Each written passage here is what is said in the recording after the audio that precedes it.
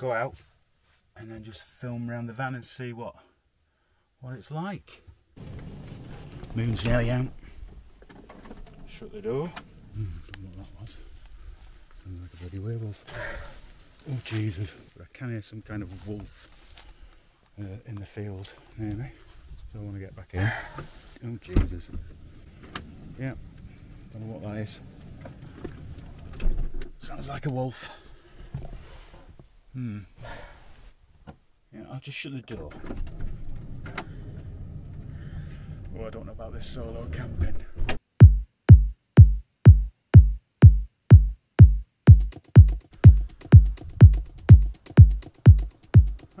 Conditions here today, autumnal.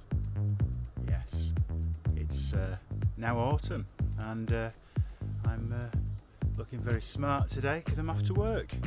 But off to work with a difference. I'm going to be going to Barnstaple today working, and what I thought I'd do is I'm off tomorrow, so Nasha's busy, so I'm going to do a solo wild camp.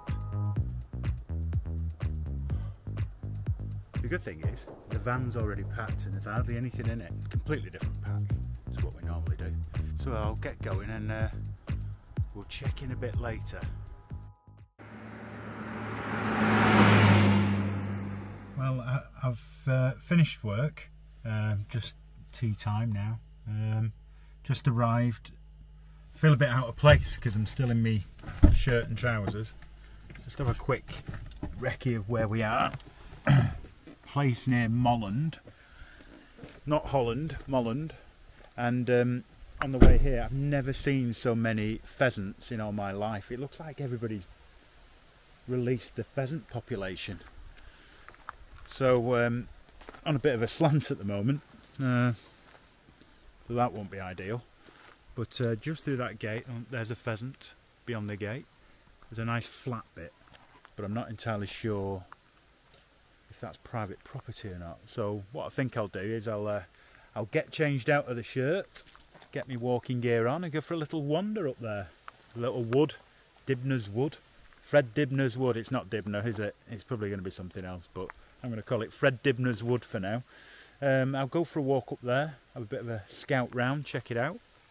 But in the middle of nowhere this is, absolutely in the middle of nowhere, no signal. I was supposed to tell Nasha where I was actually staying because I changed my mind today and now I'm on Exmoor. I was going to go to the coast. So this is the first solo wild camp I've done in the van. I've never seen so many pheasants. If I had a gun, I'd be quids in for tea tonight. First bit of nature over the bridge, dead rat. Another pheasant. I'm going to get sick of pheasants. This trip's going to be called the pheasant trip, without a shadow of a doubt.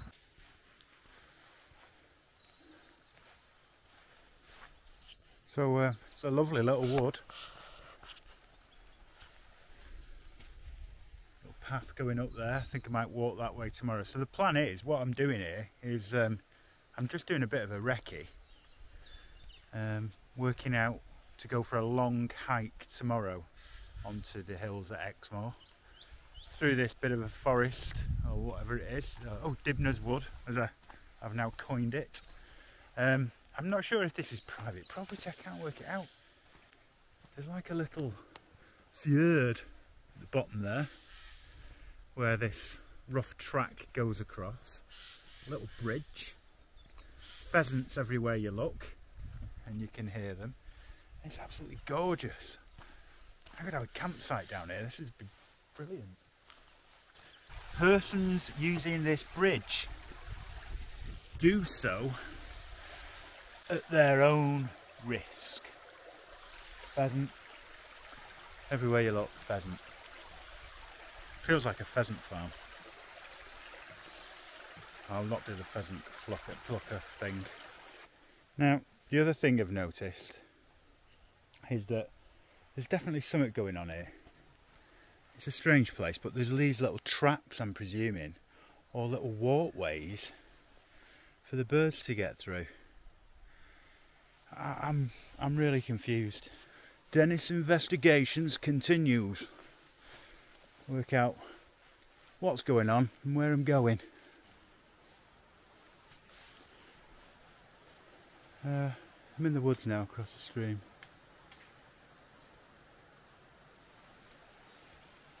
It's strange how you react to noises, especially when you've just found a few gun cartridges knocking about. Everything's starting to make sense in a way. That I'm in the middle of some kind of shooting zone. I'm going to camp tonight in this beautiful little valley in a pheasant farm. Absolutely gorgeous. So I've moved, and the reason being is, although I was in a lovely spot, there was nowhere flat, and I didn't bring the chocks. As always, sometimes it works out for the better, so I've got a better spot, side of a very small little lay-by in the middle of nowhere. I've just opened the van door, and that's basically where I am, so I'm just going to stay here for the night. So this is what solo wild camping's all about. Just don't know what to do with myself. Well, I do. I'm going to make hot pot.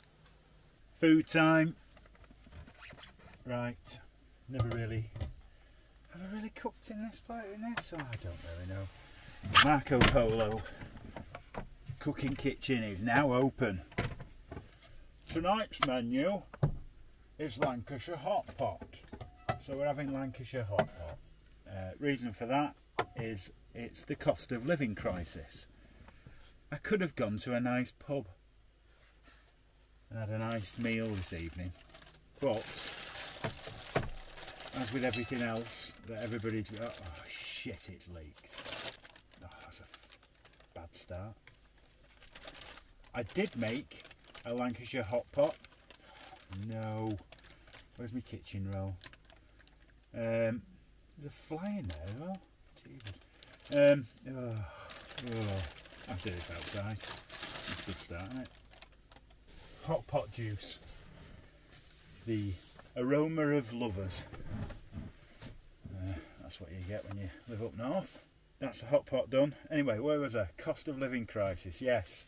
Now things have moved on. We can't all go out and eat like we used to do. Now we need to look at things like this of being frugal. Making your own and not going out. That's what the van's for. Payback time. Hopefully there's enough gas. I mean, that's another thing, isn't it? I don't really know how much gas I've got. Yes, there's gas. It's actually butcher's beef. I don't buy meat from supermarkets because it looks rank. So that's the only thing I've got. But I've now started shopping at Lidl. I started at Booths, which is higher than Waitrose, then Waitrose, and then Sainsbury's, and now Lidl. Not that there's anything wrong with Lidl, but there's some things that just don't work, and some things that do. Hot pot on the go. Can't beat a bit of bread and butter. I got my bread. I get my plate. And then that's it. How easy is that? Eating Lancashire hot pot in the south. Hot pot. It literally is a hot pot. I hope that is the true way to use the word literally. Hot pot. I've decided that I'm not going to use a plate because there's no one here, and I'm going to use my heat mat and just eat straight out of the pot. Hopefully it'll be alright on there. Ooh. I have probably realised that this is enough hot pot for two people. I mean, my deluxe Lidl West Country butter for me bread, me Timothy Taylor's Landlord, and some brown sauce. Voila! Dennis's hot pot. That'll do nicely. Barn owl.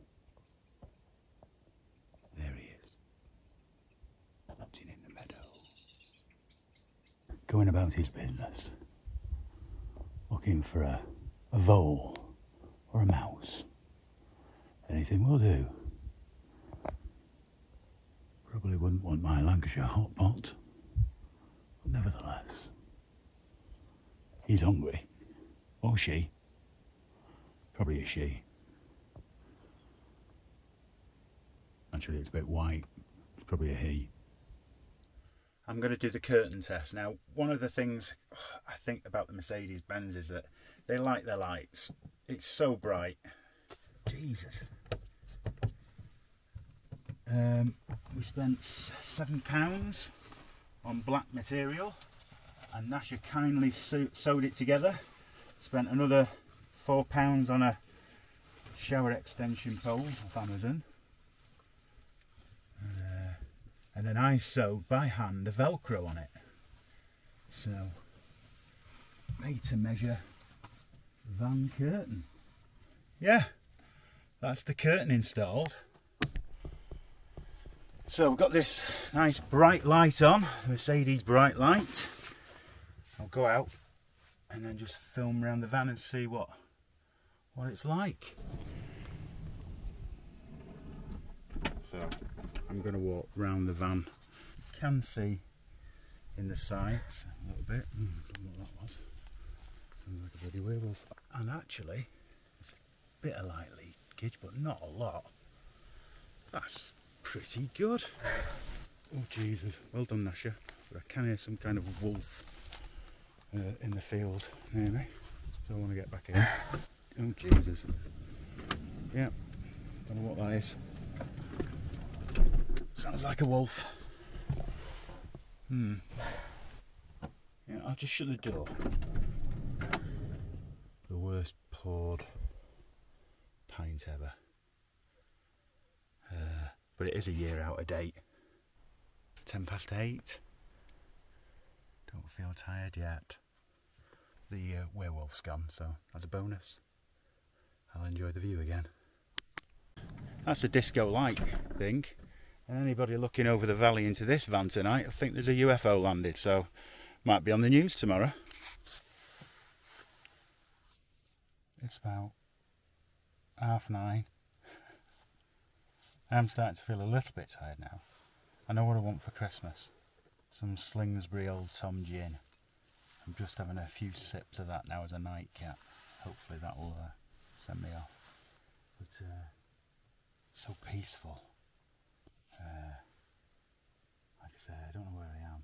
I do know where I am. I'm on Exmoor somewhere. But just in the middle of nowhere. Parked up in a little lane. The only people who could pass is one bloke on a horse and one car that sped past. Don't even know if it saw the van. We've had the American werewolf in London, pheasants, and that's about it. But really nice. So I think this will be the last thing I'll film now, unless I get rudely awoken.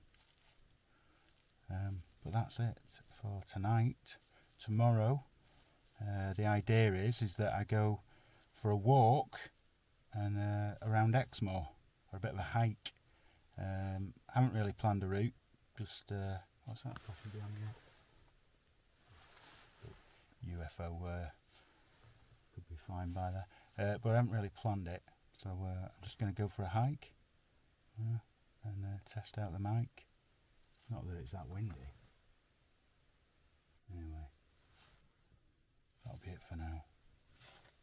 See you in the morning.